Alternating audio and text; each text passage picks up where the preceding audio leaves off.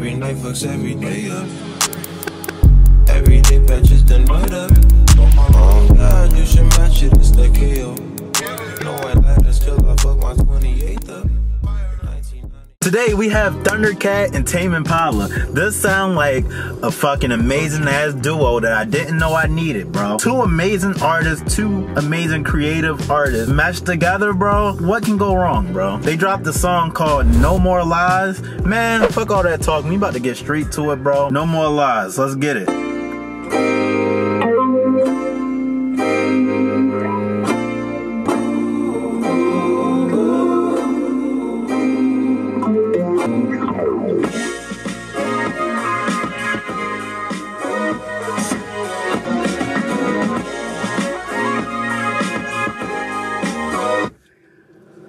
This shit is amazing, bro. I have to say it already, bro. All I had to expect was wonderful ass production from these two, and this is exactly what they giving me. I'm sorry, girl.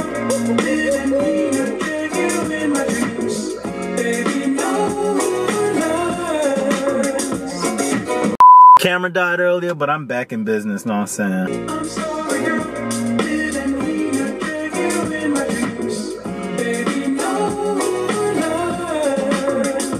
Yo, Thundercat, I love you, bro. That's all I gotta say. Yeah, I said.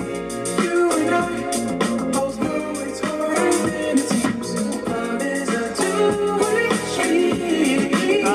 Yeah. I'm letting go. Yeah.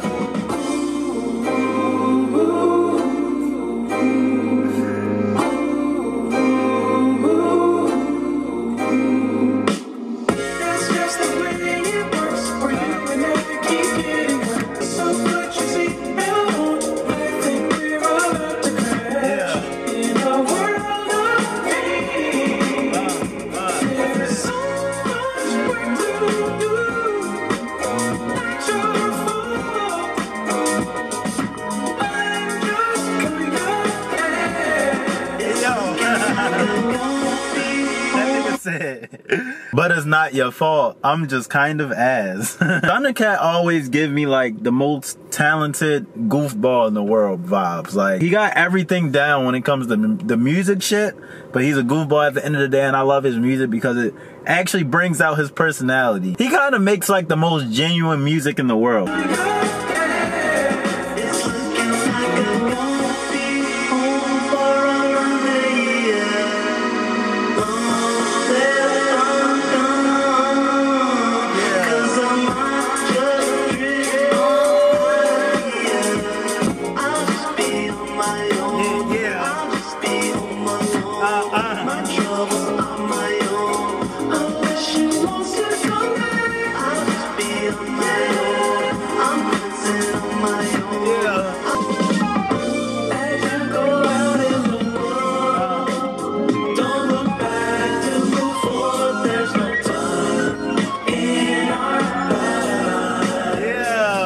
That was a brilliant ass line. He said, as you go out in the world, don't look back to move forward.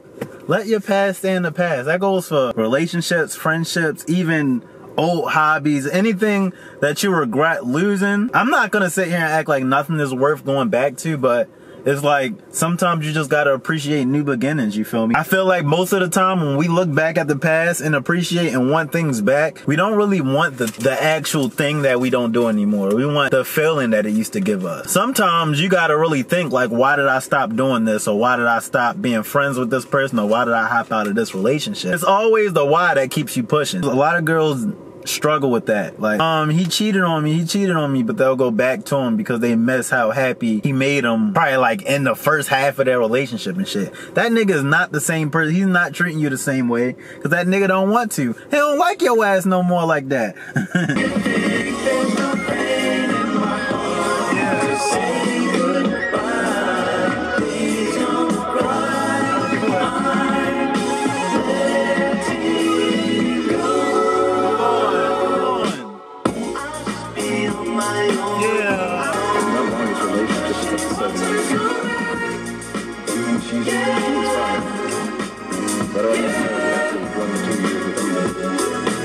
My therapist told me that I should tell you the truth. Yeah. but you're still angry.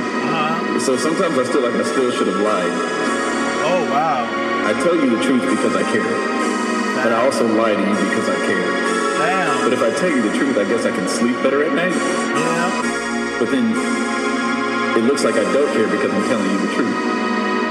Everybody hates when they get to that part when they realize that I don't want to tell you I don't care, but if it seems like I don't care, it doesn't mean I don't care. It just looks like I don't care. Emotions have been sanded off.